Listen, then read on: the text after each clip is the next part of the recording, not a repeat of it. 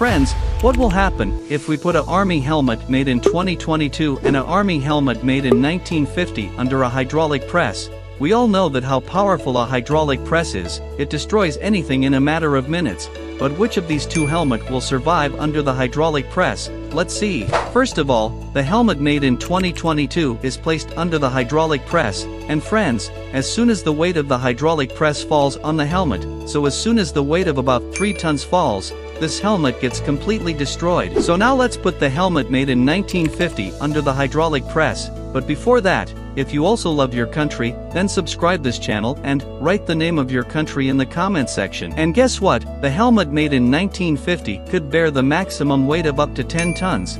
But in the end this helmet also gets completely destroyed.